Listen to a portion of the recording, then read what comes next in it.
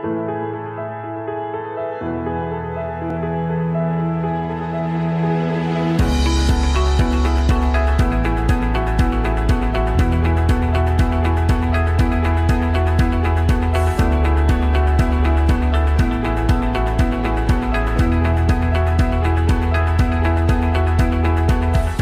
proudest professional moment would be when I booked the role of Pidge on Orange is the New Black.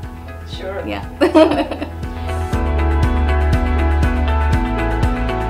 I'm very dedicated in anything that I want to accomplish. So if I say I want to do something, I will do whatever I need to do to make it happen. My definition of success would be when you set your own goals and you accomplish them. For me, success isn't defined by anyone else. It's not defined by society. It's not what anyone else thinks is successful. For me, success is when you set yourself a goal, you say you want to do something, and you do it. That is successful.